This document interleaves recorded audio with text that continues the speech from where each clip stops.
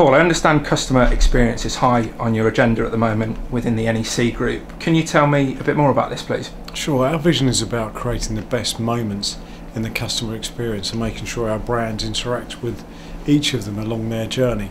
So to maximise that interaction, really where IT comes in is across the entire thing. Okay. IT is as important life oxygenator for a business now as finance is. Without the two, you cannot survive. We're a communication business. We take 4 million people and bring them together with content. We cannot do that without good ICT. Okay. Now that's whether they're buying a ticket.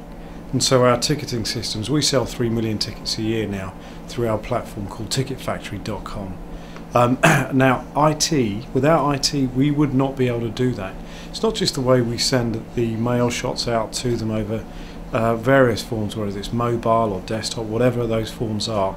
But without good IT behind that, we would not be able to service national shows like Take That. When we sold Take That, in fact, we were the fastest seller of Take That tickets in the whole of the UK. We beat Ticketmaster that day, and that's all because of our IT capability.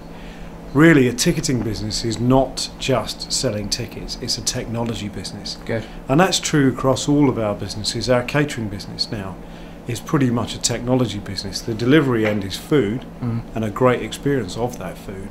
But really behind it sits a huge, great IT technology kind of business to really deliver it on time, right place, every single time. Good. So with that in mind, what do you demand from your CIO then? What do I demand from Andrew? Andrew's a great guy.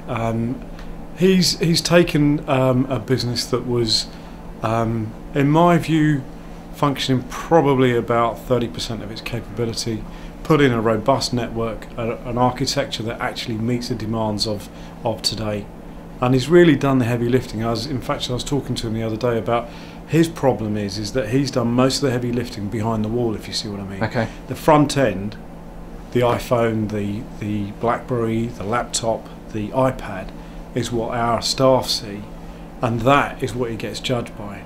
But really what he's done is put an architecture in, he's put EPOS systems in, given me a decent MIS system so I can actually track everything. He's merged all of our systems. Our CRM system now is a brand new functional CRM system. So really what I want from Andrew now is speed in projects. Don't let the business get too clever with their scope, because project scope is a flipping nightmare in my business. And really, the issue I think now we face, not only in my business but in other businesses, about who our customer experience is trying to future-proof a project now, which really, in 4 years' time, that piece of technology will be redundant. Yes. And you'll be looking for a new solution. So I'm after cheap and cheerful, but now. Good. Paul, thank you. Pleasure.